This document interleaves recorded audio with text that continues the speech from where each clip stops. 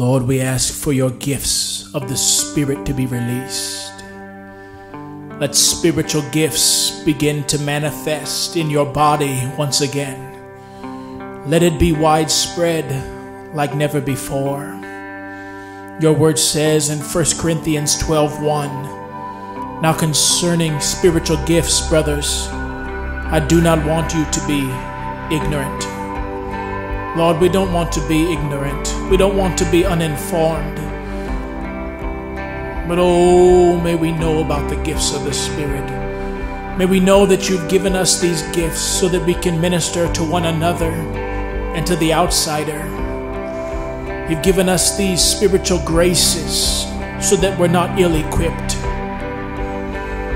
And Lord, your word says in 1 Corinthians 14:1, to pursue love and strive for the spiritual gifts, especially that you may prophesy. Well, Lord, we ask for these gifts of the Spirit to be released, especially prophecy, because your word says that that is a great gift.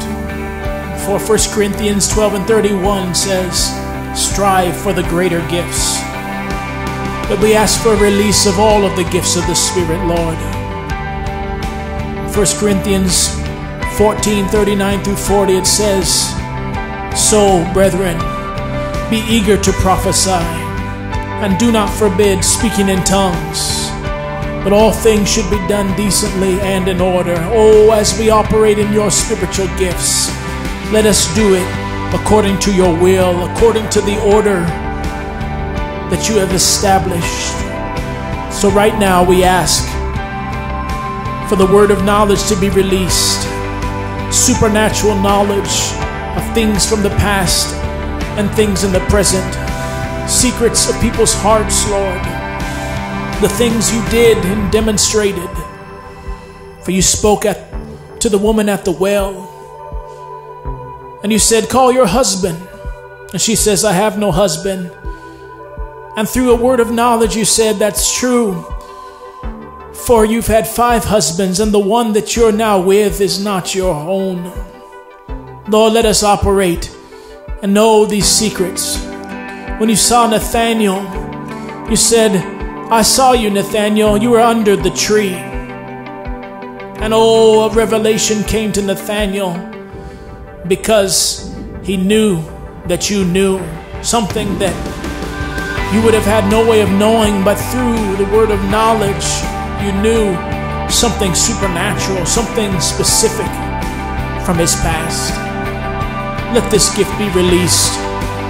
Release it wide in the body of Christ, that we know the very secrets of people's hearts, so that as it is written in 1 Corinthians chapter 14, that when the secrets of an unbeliever's heart are disclosed, they will fall down on their face and worship you, God, and say that God is really among you. We thank you, Lord. Let the word of wisdom be in operation too, that we have supernatural insight of wisdom, how to apply something in a given situation. Let this wisdom be like the wisdom of Solomon. In situations that arise, may we know how to fix the situation by supernatural divine knowledge, wisdom, understanding. And we ask for that to be released upon us. Release into the body of Christ. Release it. Release it in the name of Jesus Christ. We ask for discerning of spirits. May we be able to know what we're up against. May we discern the spirits.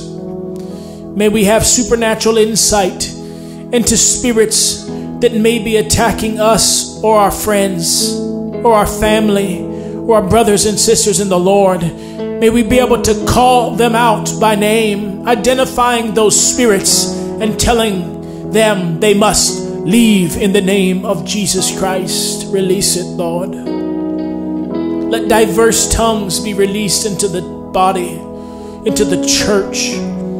May we give supernatural utterances that are to be interpreted, which leads me to the next gift. Lord, let interpretation of tongues be released. May we be able to interpret messages that you give to us in supernatural tongues. May we be able to interpret them in our native tongue so that we hear what thus saith the Lord. And with this thus saith the Lord, let prophecy and the prophesying giftedness come upon us. May we prophesy, declaring what thus saith the Lord. For the prophetic strand went through the entirety of Scripture, and the testimony of Jesus is the spirit of prophecy, as it is written in the book of Revelation. Now let the power gifts be released as well, the gift of faith, God's faith in man. Let that gift be released widespread, so that we don't operate according to our own faith, but according to the faith of God, that we can believe you for the impossible, that nothing becomes an impossibility any longer. But with that gift of faith, we believe that even the impossible is something we can laugh at, because with God all things are possible. And release the gift of the working of miracles, so that we can perform the signs and wonders even as you did. For it's not by our own strength, our own power, but by the Spirit of God. Work miracles, bring deliverance and healing and supernatural phenomena. For your word is filled with accounts of the supernatural at work and the working of miracles. And we ask you to release gifts of healing as well.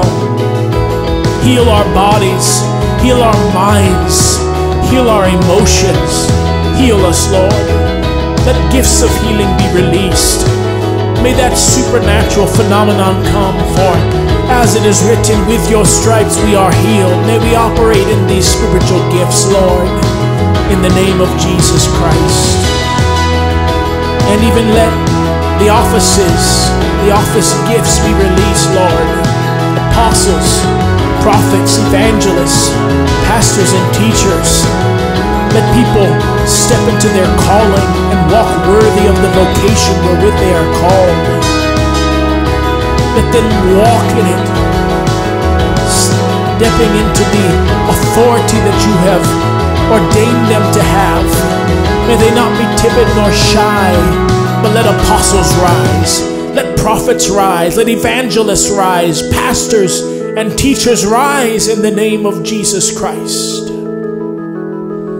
Lord, your word says in Romans 12:6-8 that we have gifts that differ according to the grace given to us.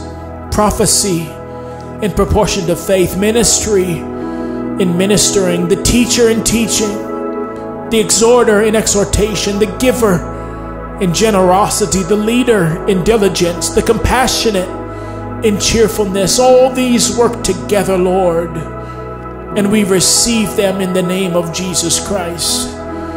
May we begin to identify the giftedness that you have called us into.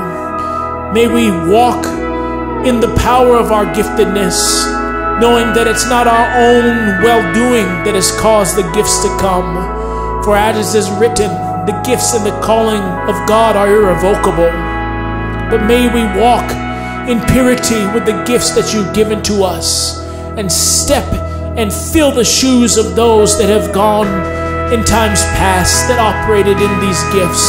May we fill their shoes and operate in your giftedness like never before.